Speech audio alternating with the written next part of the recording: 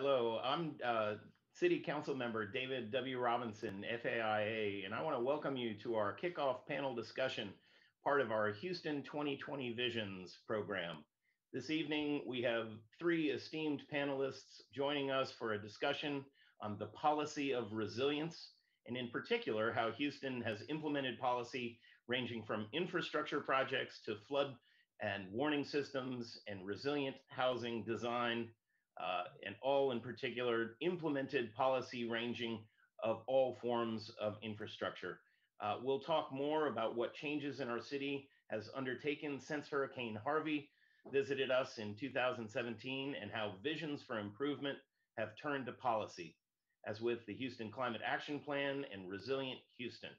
Tonight's program is currently being recorded on Houston television and will be here for posterity and for our purposes going forward with the program. But first, I want to share with you just a touch of background on the Houston 2020 Visions exhibition and how this exciting program came to be. So as we all know, life changed distinctly on the Gulf Coast in late August in 2017, when Hurricane Harvey made landfall in Rockport, Texas, and the week that followed brought historic levels of precipitation across the region as the storm slowed and stalled out over the city. It flooded neighborhoods in Houston with over 50 inches of rain in a variety of diverse communities and far-spread bayous. Tens of thousands of homes and hundreds of public buildings were destroyed, including the existing Architecture Center of Houston and the then under construction Architecture Center in downtown Houston. The Houston 2020 Visions program is a response to Hurricane Harvey and was launched in January 2018, first with the blessing of Mayor Sylvester Turner, and then in late January with AIA Houston's Board of Directors with a simple premise, namely that resilient design and urban planning must be at the heart of our recovery and beyond. And it can help us tackle some of our city's most urgent challenges by engaging architecture and our engineering community. And with this, our unprecedented collaboration between the City of Houston and AIA Houston has featured a broad range of project proposals that seek a more forward-looking and resilient future. On the one-year anniversary of Hurricane Harvey, with planning from a dedicated group of stakeholders and steering committee members, we sent out a request for visions, or RFV, and received dozens of submissions over the next year. And on the second year anniversary of the storm, we concluded the competition and impaneled a group of expert national acclaimed resilience experts to serve on a jury. It was chaired by our esteemed Bob Burkbile, FAIA, and the original founding chair of the Committee on the Environment out of Kansas City, Missouri. We had Ilya Azaroff, AIA, a specialist from New York City with great experience from Superstorm Sandy. We had Jeff Hebert from New Orleans and his expert leadership in the wake of Hurricane Katrina, and Alyssa Hoagland Ismailan from Dallas, Texas, with excellent relevant experience in the Trinity River corridor. And finally, our fifth panelist and jury member was Jaime Sobrino, an architect, FAIA from San Juan, Puerto Rico, and currently practicing with the Miami chapter. Our jurors then met in early October of last year and selected 27 project proposals for inclusion in this exhibit, divided into 5 clusters or categories of projects that featured the prairie to bay ecology, green corridors, the future of buildings, the future of the energy economy, and hubs. In the coming months, following this introductory panel, we're preparing a series of monthly virtual panel discussions to pair with these 5 cluster of project topics, as well as our jury members and submitting architects and engineers to talk about the programs that are featured in the exhibition. So tonight, our discussion, as I have mentioned, I will serve as moderator. It is an introductory session to kick off this engaging series of programs. And with that, I'd like to introduce tonight's three panelists, all public officials from the city of Houston, and each of whom I've had the pleasure of working with in key positions in critical roles at the city of Houston. First is Chief Resiliency Officer Marissa Aho, and accompanying her is our Chief Recovery Officer, Steve Costello, my former council member and colleague, PE, and the director of our Department of Public Works and Engineering, Carol Haddock, from our Public Works Department. So with that, I want to thank you all for joining us tonight to begin this evening. And I know I'm hoping that each of you will introduce yourselves with a brief bit of background on your work in the field of resiliency. And Chief Aho, if I could turn to you, let's start the panel. Great, really excited to be with you this evening.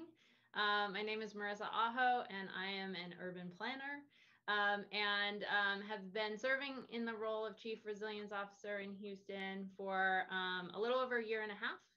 And it is a role that I have had the pleasure of serving in two cities, created the resilience program in Los Angeles, under Mayor Garcetti prior to coming to Houston and getting to work with the Turner administration. Great, we'll go to you next. Chief Costello. You're gonna need to unmute. There we go. Thank you for letting me join you this evening. I am a former consulting engineer and former city council member. As the council member has indicated, we were colleagues for quite a while. Right after I was term limited, Mayor Turner asked me to join him in early 2016. He called me the flood czar, and that label has kind of stick, even though post Harvey now I'm the chief recovery officer. Really focusing on sustainability and flood damage reduction, and look forward to the conversation we're going to have this evening. Thank you. Thanks, Chief. And with that, anchoring our team here, our Director of Public Works and Engineering, Carol Haddock. Thank you, council members. It's my pleasure to join this panel. I get the pleasure of working with all of you on a daily basis, and I tell you what, it's certainly fun to tackle the challenges that Houston has as we do that. My background in the resiliency world, before I came to the city of Houston, I spent 7 years at the Harris County Flood Control District, where at one point I was responsible for Project Brace. And it's a lot of long history in working in the flood damage reduction, risk reduction world before I came over to Houston Public Works. And now I get the pleasure on a daily basis of working with building new infrastructure. Our permitting center makes sure that new buildings and new infrastructure that's built meets all of the codes so that it will be safe and resilient moving forward. And then provide water and wastewater for the city of Houston as well. All parts of what we do on a daily basis. At Public Works, we focus on the fact that we are that strong foundation for Houston to thrive, because we recognize that what we do is what everything else is built upon, not necessarily what Houston is known for. And when that infrastructure works well and our services work well, then we allow all of the other things that make Houston to be resilient, and make Houston allow it to be what it wants to be. And that's what I get to do. It's a nice introduction. Thank you, Director. And with that, I think we're just going to dive right into some of the questions that we have for you tonight. And Director, I'm going to stick right with you with a question about what are some examples of new policies that have been enacted in Houston since Hurricane Harvey, especially those that focus on improving our flood resilience, and maybe some of the specific projects there.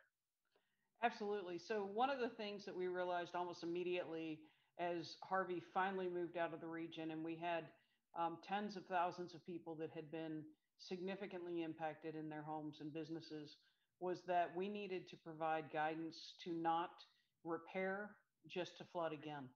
And so one of the very first things that we did was we actually worked to get council to recognize and change the floodplain ordinance to recognize that we needed to build to a higher standard. Because we knew that we had more intense and more frequent rainfalls, we had new data that had been released by NOAA, but had not yet made it into our floodplain maps. We actually modified our ordinance to use a proxy so that people that were repairing, people that were rebuilding, people that were building new would not build in harm's way and could build themselves out of harm's way. That was probably the biggest thing that we did. And I'll tell you, we did take some flack for that. The response that we got was that we are hurting the people that just got hurt the most. And to me, that's one of the biggest challenges when we talk about resilience, is that a lot of times when you're trying to become resilient, it's because you haven't been resilient in the past. And so you've experienced something that people are wanting to not have to deal with all the consequences of what they've experienced. We also have continued to take away the grandfathering for previous development that didn't have detention. We've looked at different design standards and things throughout that. We've made lots of changes to keep people out of harm's way that aren't there today. And then as things get rebuilt, to make sure they don't go into harm's way. The projects that we're going to be building in the future, I'm definitely going to pass this off to our recovery czar, Steve Costello, here in a minute, because he is actually the one who has been chasing the money. I get to build them, but he's been the one that's been on the spear of finding the money to make it happen. And that's why this partnership is so good between our three offices. So Steve, do you want to talk about the projects? I will. Thanks, Carol. I think the one thing, Councilmember, that Carol didn't mention is a phrase that the mayor has used. I think Carol had coined: we're not going to build back, we're going to build better. And, you know, all of those regulations and changes that Carol's team has put together, she didn't do that in a vacuum. She actually recruited the building industry, took them out, and obviously they didn't agree with everything that we proposed, but we came out with a consensus that I think everyone believes is a good consensus. So I'm really proud of everything her team has done. You know, relative to building resiliency, everybody knows that the proper investment in flood damage reduction, for every dollar you spend in advance of a flood, you actually save $4 in damages. And so FEMA recognized that post-Hurricane Harvey and allocated a little over $870 million to the state of Texas for flood hazard mitigation. So we were pretty aggressive in trying to get our share of that money. So we ended up getting approval for 4 different projects. So we got about 40% of the total dollars that were allocated to the state. We're pretty proud of that. 4 projects in particular. One is the conversion of a golf course to regional detention, which is a golf course that was previously bought by the city up on White Oak Bayou called Inwood. The second is the dam structure, putting new gates at Lake Houston Dam to allow for lowering of the dam in advance of a flood. The third is the actual North Canal project, which is the diversion channel downstream in downtown Houston. And then the fourth is the one that we just got awarded, which is a subterranean detention basin on the west side of town. The two that I think are kind of unique, council member, has to do with, you know, we deal with building. So we're doing the structural improvements, but the mayor and the community wants quality of life features as well with these engineering structural improvements. So in Inwood, we're joint venturing with the Houston Parks Board. And so we're building the detention facilities with Harris County Flood Control Facility. And then the Parks Board is developing a comprehensive amenity package to dovetail with the structural improvements and helping us raise funds, private dollars, to do those improvements. The other one, which is the marquee project downtown, which is the North Canal, that has been on the books for 20 plus years. And fortunately now we have some money to actually build the project. It's a joint project with FEMA, City of Houston, Harris County Flood Control District, TxDOT, as well as TERS 5, which is a memorial area TERS. So what's kind of unique about that is that we're working collectively with the Buffalo Bayou Partnership. We're going to build a structural channel, and they're going to come in with an amenity package to make it look something that the city would be real proud of in years to come. I know that so well, Steve. Not only am I your colleague for a few of those years, but as you know, I became the chair of the TTI, the Transportation Technology and Infrastructure Committee, you know, right after Harvey. So, you know, what the director said about implementing some of these policies and programs, you know that we've lived these together. And I really value all of your input and collaboration. I think our newest newcomer to the city is our expert Chief Resiliency Officer, Marissa. Maybe you could speak about what you've seen since you've been here.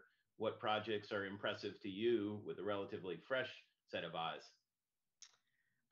Yeah, I mean, the Resilient Houston strategy process has a similar timeline to the Houston 2020 visions, and was kicked off at the 1-year anniversary of Harvey as well. And I think the opportunity that existed for me to come in and help the city create that strategy and that new framework was really because of all of the phenomenal efforts that were underway.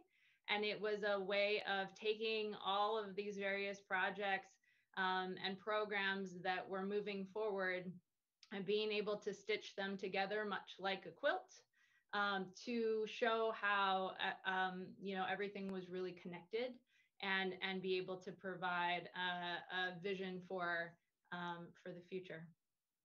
Council member, I just want to interrupt real quick because really Marissa has kind of underestimated and understated all the work that she did. She came in here with no staff and developed a resiliency plan that is pretty incredible. And fortunately, I share a wall with her, so I hear all the efforts that she's working through and all the committees she's on, and it's pretty amazing effort. And I told her that we all want to work together to implement all the projects that she's identified in that resiliency plan.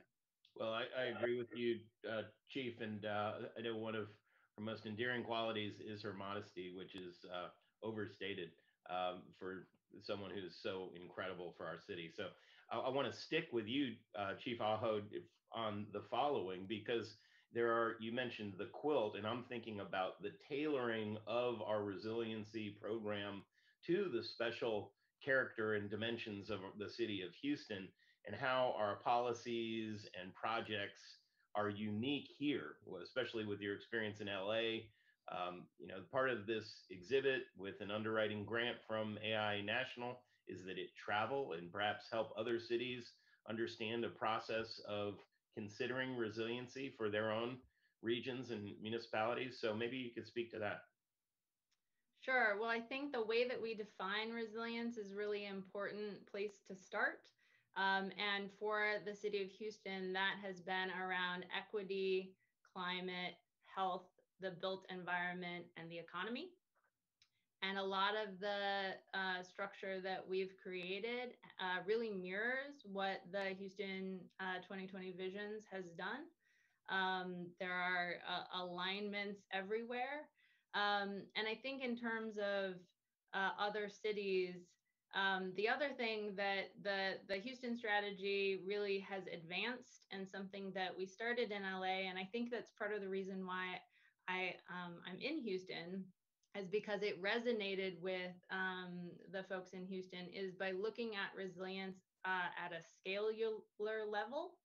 And so the framework that we've created is all about individual resilience first, and planning for people, and then really focused on neighborhoods because each neighborhood is going to prioritize different sort of resilience shocks and stresses, and to the extent that we can look at the neighborhood scale to solve for those. And that's a lot of what Carol and Steve have been doing, our neighborhood-based solutions.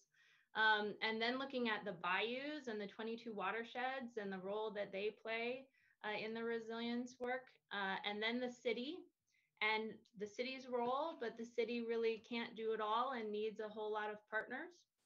And then finally, the last scale that we looked at was at the region level, because the shocks and stresses, the issues that we deal with on a daily basis don't actually know municipal boundaries.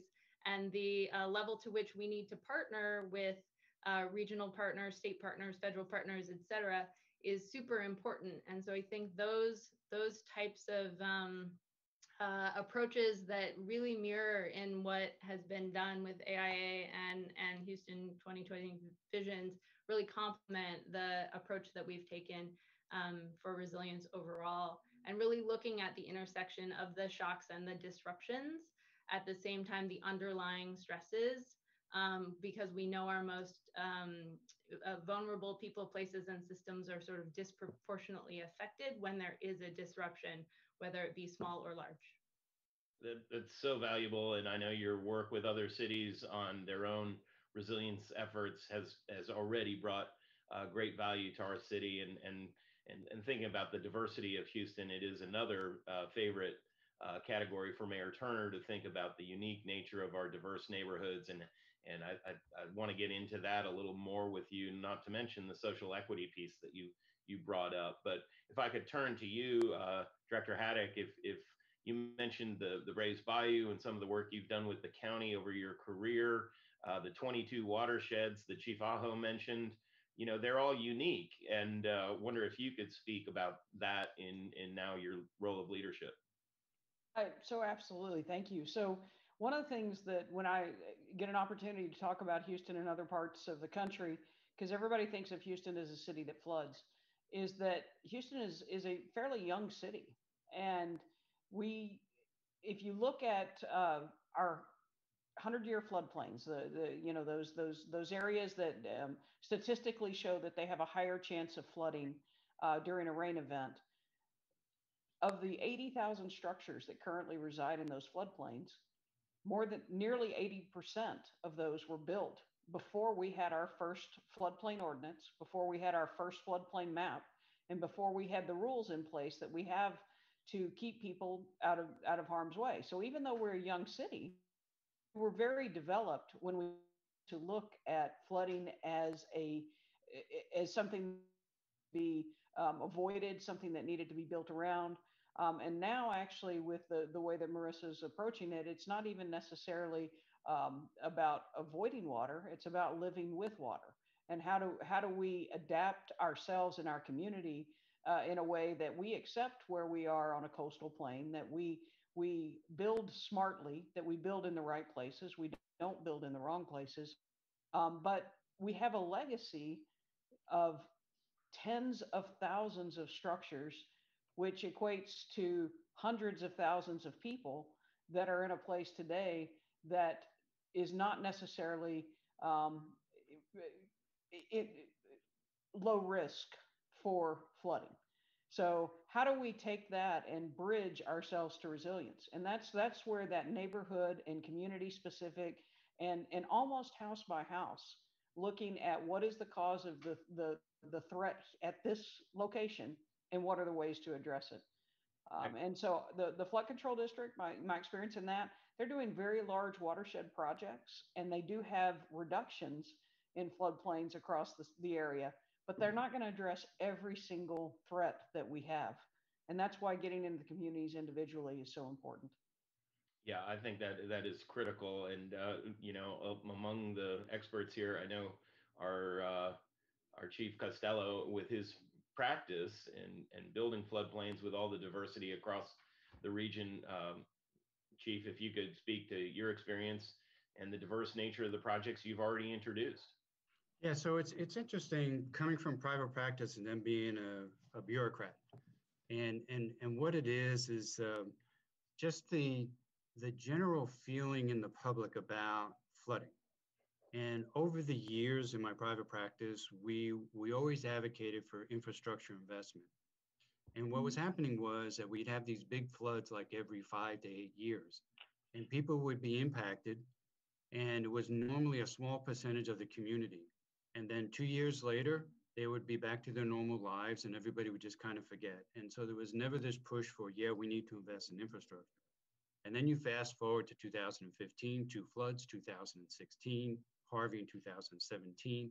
And what's happening now is the public is willing to invest in stormwater infrastructure because they recognize that not only can they get flooded by the 22 watersheds and stream overflow, but they can get flooded by inadequate, undersized urban infrastructure.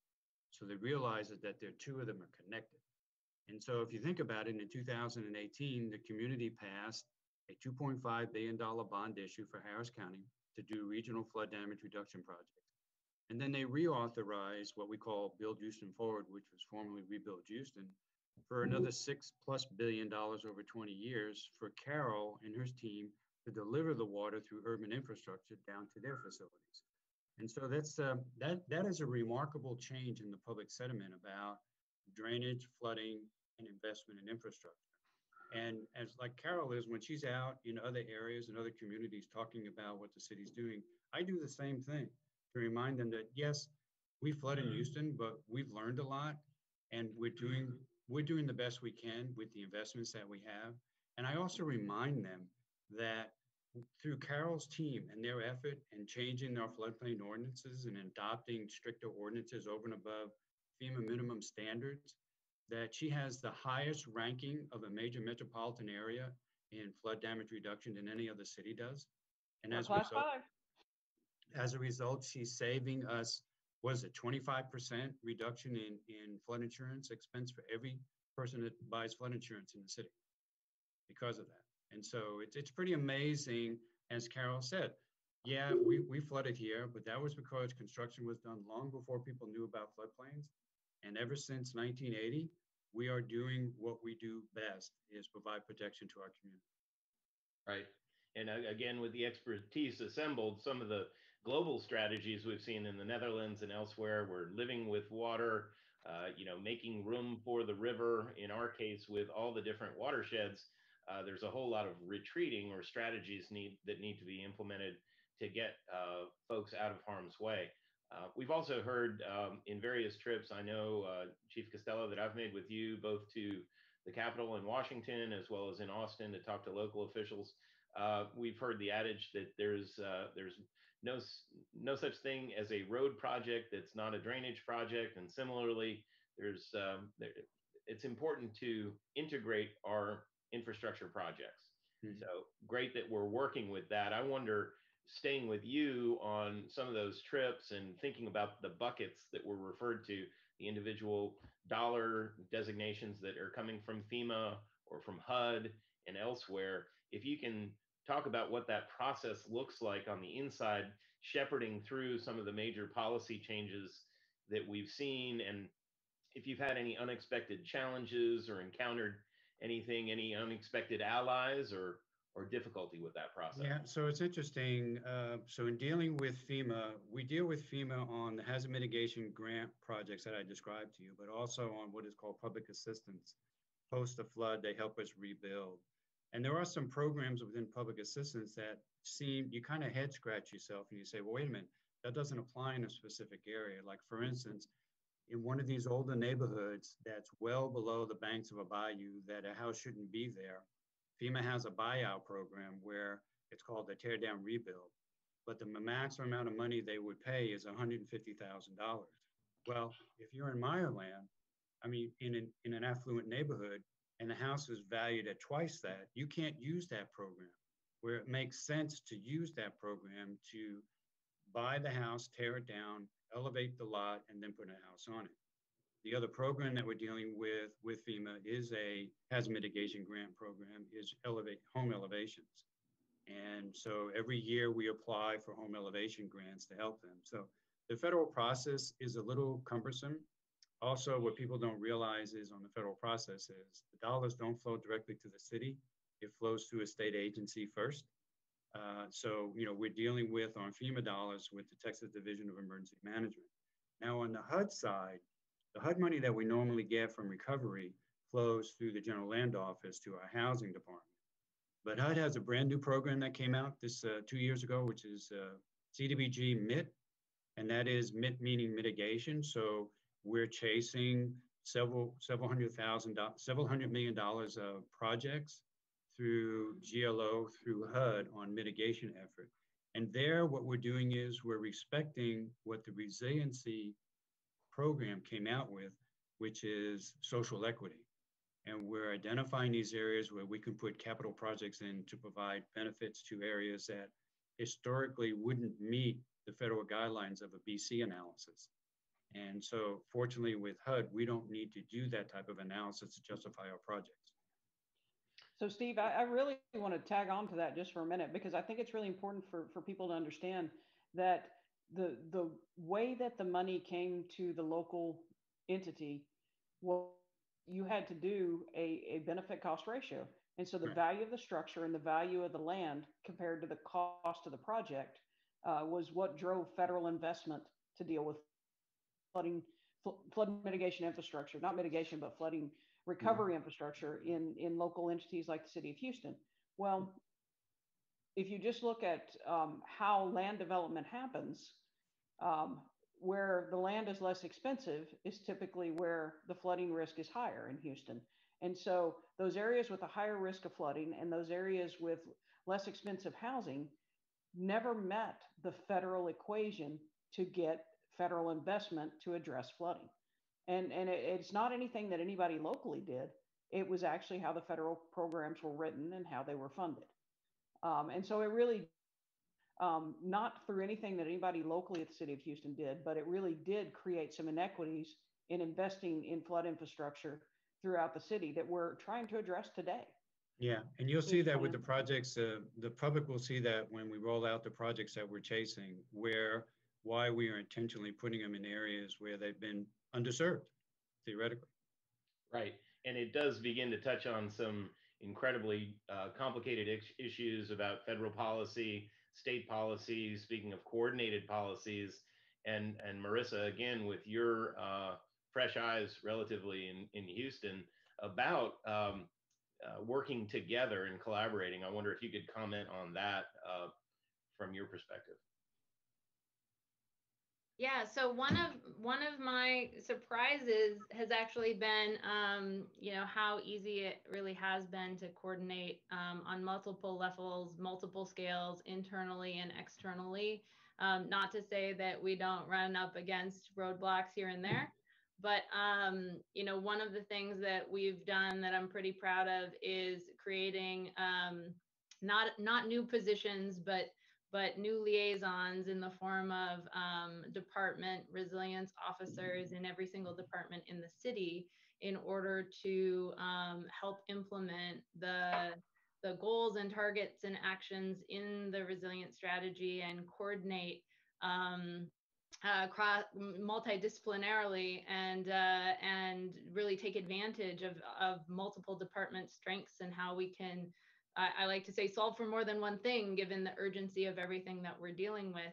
And we had our 7th meeting this week, and just the way that everyone is collaborating on solving these issues is really phenomenal.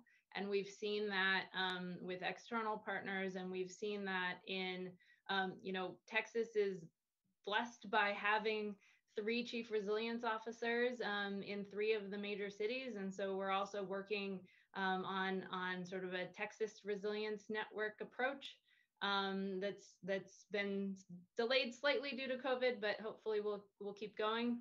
I think there is, of course, the Resilient Cities Network that is the global way that we participate and really enjoy collaborating with, you know, 100+ cities or so around the world.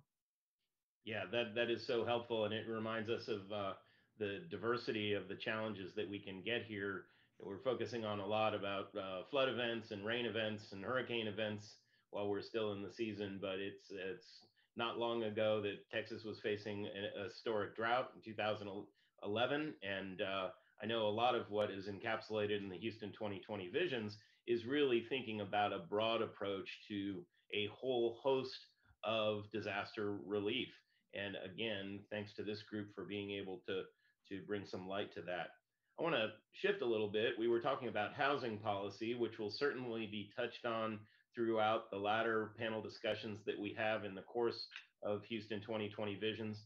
But another large topic that is politically sensitive and you know, depending on who you ask, climate change may or may not be real. But if we take it as science and we, based on our experience, are working with what Houston has recognized, not only with the recent declaration of Climate Action Week earlier this year, but as we've also published a comprehensive Resilience Houston strategy, which was spearheaded by Marissa Aho, and a great leadership and experience that she's brought to our city. I wonder, Chief Aho, if we could start with you, if you could speak on some of the highlights of that initiative.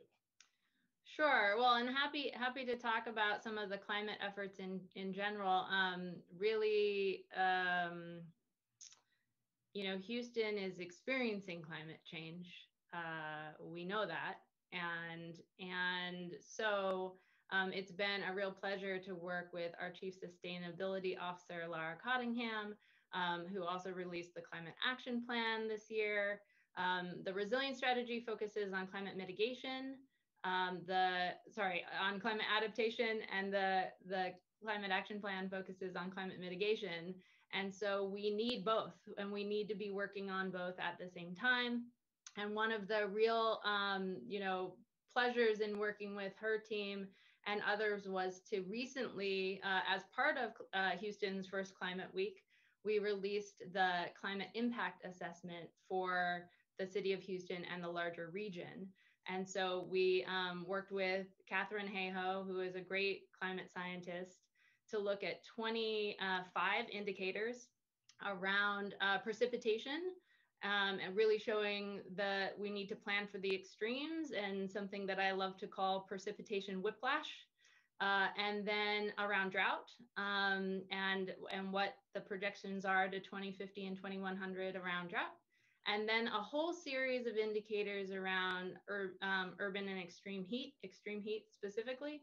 And those indicators are showing that Houston is going to get even hotter. And for someone who is almost done with their second Houston summer, really looking at all of those climate indicators out to 2100 in a low emission scenario and a high emission scenario, and what we need to do to address climate all at once. We've also done recently an urban heat mapping exercise with a lot of community scientists that we conducted with social distancing, including 320 square miles of mapping, and we're going to get that data back as well.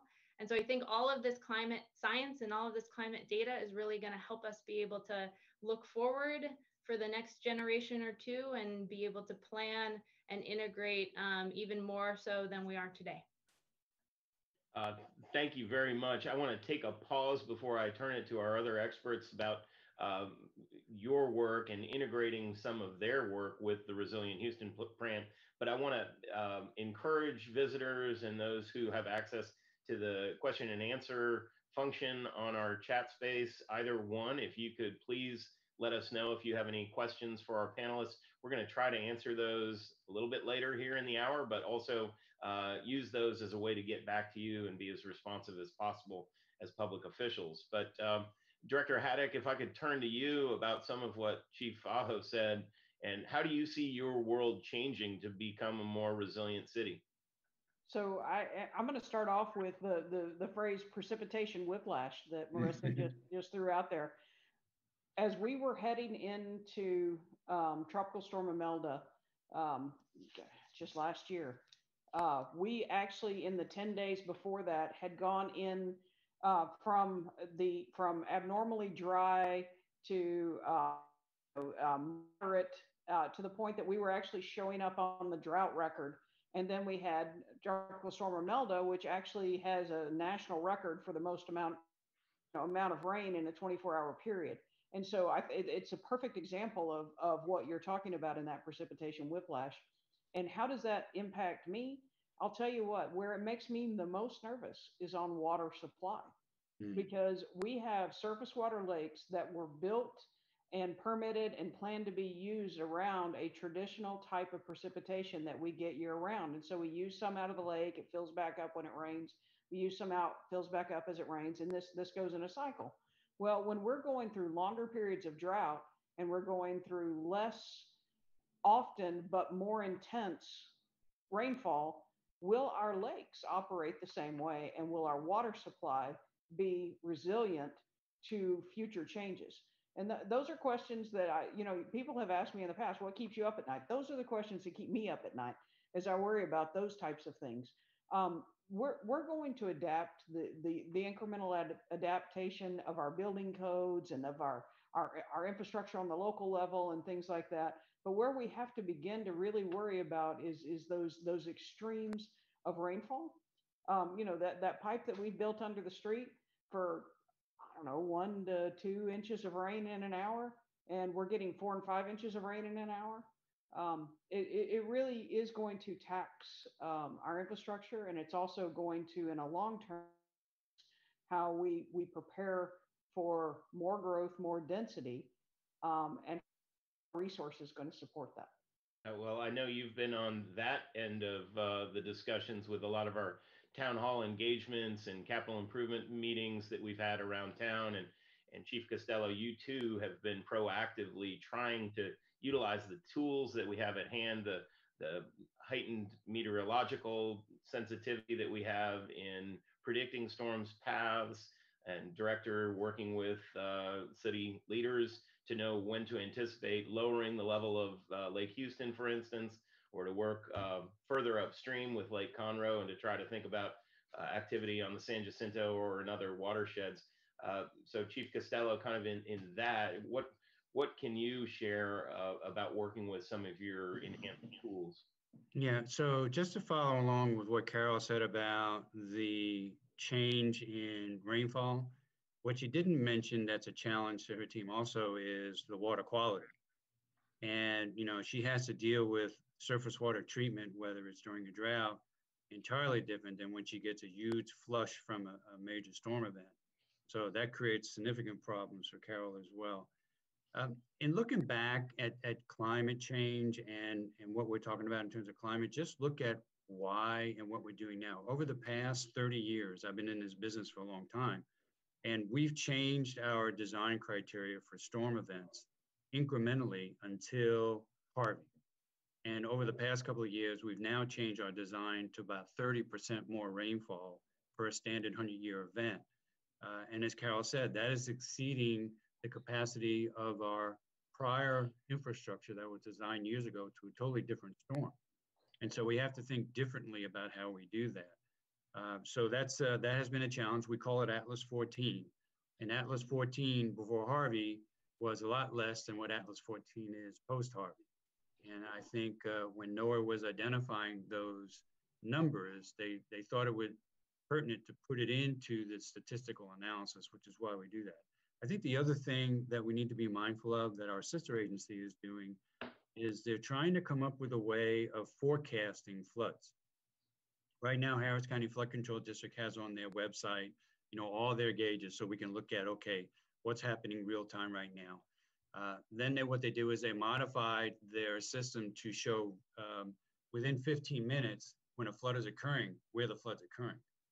What they're now trying to do is they're now trying to work with NOAA to figure out scientifically if they can predict a flood within 30 minutes to an hour. What I've been advocating for is something that I wanted, something different is, and I'll show you, I want to be able to have my phone while I'm driving in the middle of the night in a driving rainstorm and I'm approaching like an underpass to tell me don't go into that underpass. And how quickly can it tell me that so I can get off the road? That's really what we got to get to. We got to be, because everyone carries this with us. And floods always occur in the middle of the night when you can't see anything. On a holiday. On a holiday. Yeah. And you drive into an underpass and it's got this big old ruler on the side of the wall that you don't see. And so it's, and because Carol and her team put barricades up to prevent people from going in there, however, they drive right through them. And so, so there's a number of forecasting efforts that are going on right now, both in terms of within the city and outside the city, and encouraging researchers to come up with this plan I want them to do. That's great. What you're doing with your cell phone driving in the middle of a storm at midnight is another question, but I'm going to give you a pass on that one. He doesn't have to have it in his hand. It'll go off really loud next to him. Okay, I'm not sure how resilient that strategy is, but sticking with you, maybe Chief Aho, if you could just maybe speak to any other aspects of either the climate action plan or Resilient Houston to think what people might not know or other strategies that are built deep into the woodwork here, if there's other aspects that you'd like to highlight. Sure. Well, so one of the things that I did right before we kicked off tonight was look at the focus areas for the Houston 2020 visions. and be able to align a lot of those themes with specific actions that we have in Resilient Houston. Would that be a good way to approach this? That'd be great. Thank you. So in terms of, and I will do my best to pull them up, the future of buildings, Resilient Houston focuses on modernizing our building codes and working with Carol's team in order to do that. And we know that a lot of the sustainability and resilience measures that are in our building codes are things that we strive for. And so we've worked with the housing department in order to create a resilience checklist for some of our multifamily buildings, where developers can pick and choose which types of resilience elements they'd like to include into their projects as sort of a best practice, which we're really proud of. In terms of the future of the energy economy, of course, Houston wants to keep their energy crown, or our energy crown, but by leading the energy transition. And so we've looked at ways that we can continue to do that. And that's also a huge focus of the Climate Action Plan. And then in terms of prairie to bay ecology, of course, that's a huge focus of the resilience strategy related to our bayous, and also calling for more biodiversity tools and ways to expand our ecology tools. In terms of green corridors, there's been a growing focus on green infrastructure and being able to really expand to get to the tipping point where green infrastructure isn't something that you see every once in a while. It's really integrated in with all of our great infrastructure and is part of the norm. And so that's a lot of the focus of the resilience strategy, actually. And then finally, in terms of hubs, one of the things that resilience officers around the world are working at is creating neighborhood resilience hubs. And in Houston, I love that they're referred to as lily pads. And so the resilience strategy also calls for looking at expanding and what a lily pad network would look like in Houston, and how can we move forward with that. Well, thank you. That's a great introduction to our future panels. In fact, the first one in November will be featuring the LilyPad Network. It's a visionary submission to the Houston 2020 Visions program submitted by Stantec and elevated in a way that I look forward to seeing live and in person at the Architecture Center. So we'll talk about that in one moment. And we do have some questions coming in now in our chat and Q&A space. So thank you for that. I'm going to wrap up this part of the panel discussion with one final question to you all. And I know it was mentioned earlier, aspects of social equity and what we've seen perhaps with the current disaster that is COVID, that was, again, unforeseen by most of us. And surprise, here it is. And I guess with that, the challenges that we face, if there are any ideas about social justice that we'd like to emphasize on the panel today. Anyone want to take that one? I'm happy to take that one. Please. So equity and inclusion were a huge part of how we looked at the resilience strategy framework.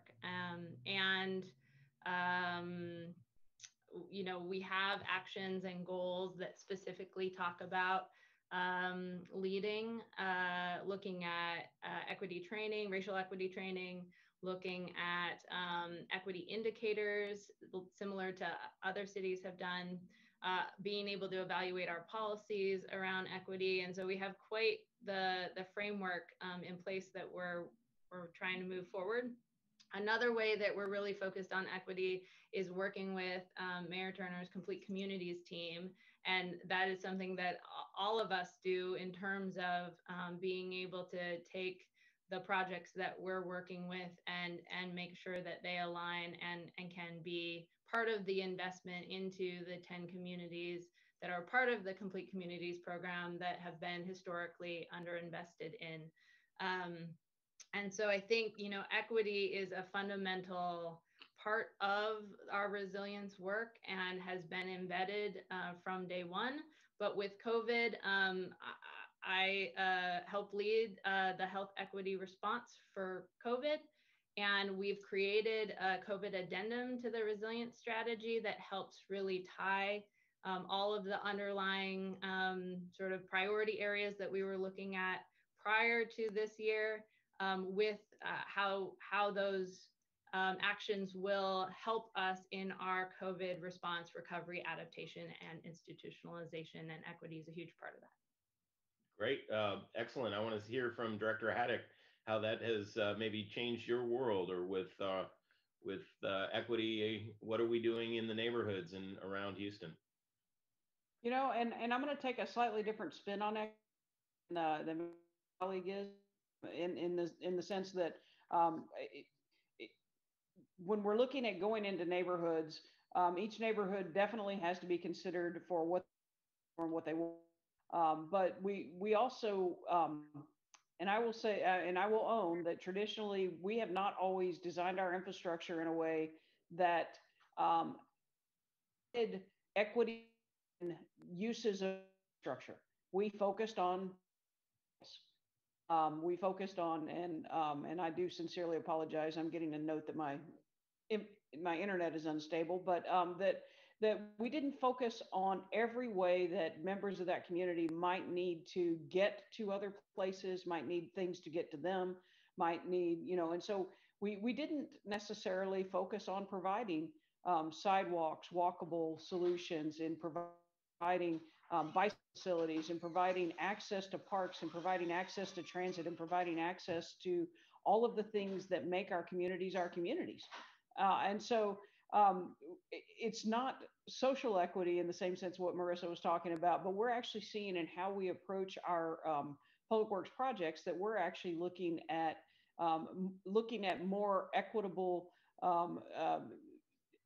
evaluation of the needs of the community in the community that we're doing the project. The social Marissa's talking about is where the projects are going, more so than even the projects. You know, once we get into, we're going to do a project here, we're asking a different set of questions than we asked even just 5 years ago. I know. Yeah, just council member, just to follow that thought, several years ago, the mayor created the SWAT program, which has been very successful. And, you know, years ago, Public Works did big projects that took multiple years to do. Whereas now what we're doing is we're driving into these neighborhoods where there are small projects that we can do in a very short period of time. The council members, each council member has an opportunity, has a budget every year to respond to those needs of the community. And it's amazing if you just do one small project in a neighborhood, the kind of reaction you get from the neighbors saying, hey, they really are helping us because they see it in their neighborhood rather than some major thoroughfare that they're driving on that's taken several years to build. And so I think where Public Works is changing the thought process is that there are layers of projects, just like Marissa had described the layers of her resiliency. We have these very major big thoroughfare projects, and we're drilling down to even smaller projects in the neighborhood. And that's been it enables the city to spread the money around so that every district is benefiting from those activities. Excellent. And I know our time is running quickly short here. We do have a number of questions in the chat and Q&A space. So I want to turn to that now, panelists, if I could. And I think this one I'm going to suggest is more or less right up your alley, Chief Costello, with a question about the planning efforts in collaboration with the Army Corps of Engineers regarding reservoirs and any changes to improvements to them, upstream, new, elsewhere, things that you can share of that nature? Yeah, so the Army Corps came out with their, what they call a Colonel's Interim Report on Buffalo Bayou. And it's a study of the existing conditions of Haddock and Barker and figuring out what improvements they can do to enhance or improve that existing structure. They've made some recommendations for the community to consider. It included a reservoir up on Cypress Creek and some downstream improvements along Buffalo Bayou. I forwarded that report to Carol and her team. They haven't had an opportunity to look at that yet. So we are, as a city, are going to weigh in on that particular effort. I've talked to Harris County Flood Control District. They're doing the same thing, even though they're the local sponsor. They didn't do the analysis. So there's going to be an ongoing discussion about how we approach that particular effort. You know, For years now, everyone has been saying, go back and re-excavate Haddock and Barker totally. And the Corps didn't really address that to the level of detail people wanted them to do. So I think that's going to be probably the #1 comment that they're going to get from a lot of people here, particularly on the west side. So I want to tack onto that, if you don't mind, because the next question talking about straightening channels, which is, I'll be honest with you, is not actually a practice that is happening much today. For the most part, we're looking for more natural solutions while we recognize that we have to add capacity to channels. In some cases, usually we're looking at partnering that with detention. We're creating those parking lots for excess stormwater that we partner with channels. And it's really, you know, typically our partner, and it's the Harris County Flood Control District partnering with the Army Corps of Engineers for these very large projects, but they're not looking at what we imagine as straightening and concrete lining anymore. We're looking at much more friendly, green, you know, environmentally friendly solutions as we look at those things. And you will see in the projects they're building, you're seeing that a lot more. But I will also say that I would not be the coordination that is happening among the multiple agencies is incredibly significant today, and I would not belittle or dismiss that coordination that's happening. Steve, I know that you are in it on a daily basis, whether it's the Corps of Engineers, whether it's the team that's working on I'll call it the Ike Dike, although that's not the name for it anymore, but across the region looking at these things. And now that the state actually has a flood planning group that's stepping into a larger scale. This is a discussion that is not being done in a silo today, which is actually very exciting for addressing flooding in a region. Yeah, no, it's interesting, Carol, because the city has been doing a lot of work with our sister agencies, and we're doing a lot more now. The difference is that we don't advertise it. I mean, we just go do our job. That's the engineering in us. It's not really the communication side of us. And we've got to do a better job of telling the community, hey, we are doing this with our agencies. This is what we do. Good point. And I think that last question that you both addressed there was also very specific regarding the highway construction project with I-45 and 59 that we're currently working on with TxDOT, yet another partner, and in this case, one we're trying to really embrace a paradigm set of shifts and new policies that I know Mayor Turner has been very specific and outspoken about. So I with just so little time left in this hour, I know there are other questions that we're going to want to address. And with that, I think I will defer to the process ahead, the series of panel discussions that we have coming up with Houston 2020 Visions. I do want to take a moment now at the close of our hour to thank again all of our panelists for this conversation, and to all of the viewers that have asked questions. We know that there are others that we will be responding to and looking to integrate with the presentations that follow. But first of all, with special thanks, I would like to thank Rusty Bienvenu, our Executive Director with AIA Houston. Rusty's been a wonderful partner and collaborator, along with his staff members, Jennifer Ward, tireless in her efforts, and Alex Thrift, our lead designer on the exhibition. Again, soon to open, not just virtually as it is now on the web, and with our AIA Houston website and a portal that can be found there, but soon in the Architecture Center Houston itself. I was told by Rusty earlier today that I can go out on a limb and say that he says it's going to be November 9th, that we have that opening. And I know I've announced that to all my colleagues on City Council, as well as to Mayor Turner, and he has agreed to be among those first visitors, if not the first to walk through the door, to look at all of these wonderful, promising practices and visionary ideas for Houston. So with that, we are about to launch on a series of discussions on a monthly basis. The next one, leading all the way through April of 2021, will be a virtual panel to focus on the hubs cluster that's already been talked about, and will feature the LilyPad network from Stantec, and as well as feature the great work of our dedicated staff at the City of Houston with the Complete Communities program. So with that, I encourage everyone to visit the exhibition online and register for upcoming updates on the monthly panels. So please visit www.houston2020visions.org. And we anticipate the opening of the Architecture Center less than a month away. So sign up and visit. It will be very safe. We'll require masks. It will be by appointment only in small groups as well as with individuals. So I look forward to seeing you there and online. And again, thank you very much for joining us tonight.